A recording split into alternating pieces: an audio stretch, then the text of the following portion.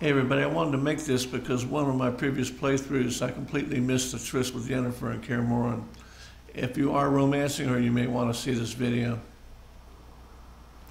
So right now you're finishing the final trial with Lambert. I always like to stop by inside the castle and say hello to him. Try to get him into a nice guy because he's getting ready to meet Kira Metz, who's going to be his new girlfriend. If you did save her at the fight tower.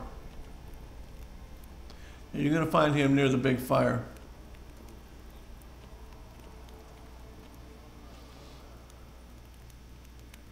Also, you notice me walking around the bottom floor. You want to loot everything in Kaer Morhen, everything. Loot every single box you can find.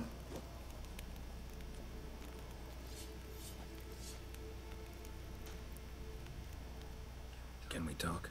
What about? So what you want to do, you want to take the nice selection while you're speaking to him. You can always pick on Lambert. He's got that kind of attitude. You had to change the subject. Now from here you're going to go upstairs and you're going to talk to Yennefer. Any idea why she's returned? So what you want to do is follow the parts of the conversation on the nice side and get it kick-started into her in the right mood for when you start the next quest, you'll have her in the right mood for a tryst. See you later. Geralt?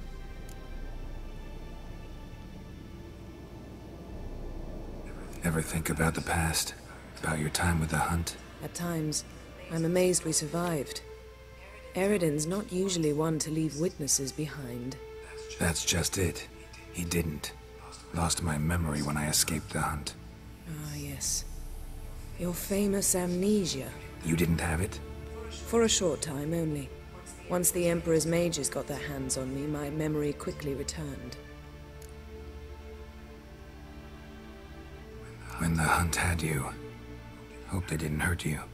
Even if they did, I've no memory of it. The whole time's but a string of phantom images. Blood and fire. A wild chase through different worlds. All shrouded in fog.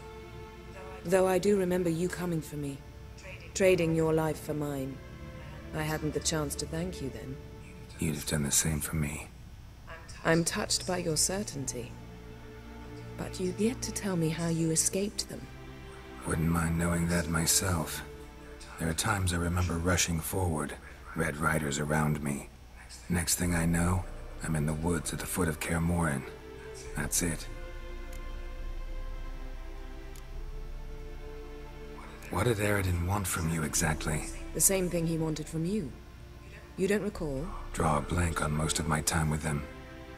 We were bait, Geralt. Both of us. Eredin believed Ciri would come for us sooner or later and he would capture her. Fortunately, she didn't fall for it. How do you go from being the Emperor's hostage to being his ally? One day, the door of my cell opened, and instead of seeing the usual officer, I saw Emir. He promised to release me and grant me free reign of the Imperial Treasury, provided I did what he asked. He told you about Ciri, and you accepted his offer. Why?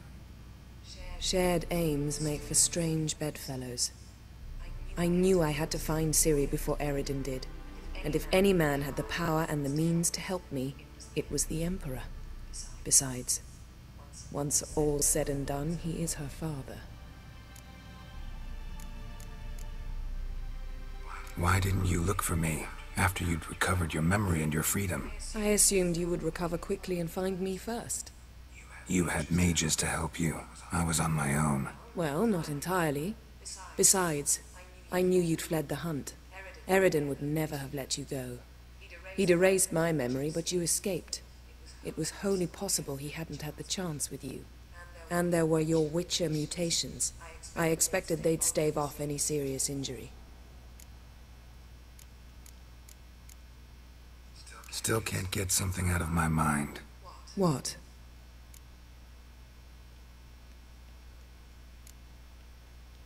So, feel any different after our encounter with the Djinn? Yes.